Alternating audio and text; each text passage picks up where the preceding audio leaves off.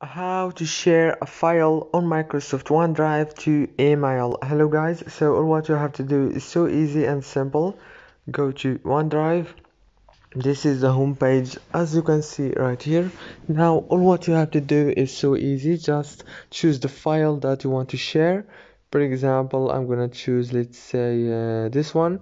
Click on those three dots and click on the share option here, the first one. Now scroll down until you find email option right here. As you can see, click on it and you will be able to share your OneDrive file through email. If this video was helpful, please don't forget to like and subscribe, and thank you so much for watching this video until the end. See you later.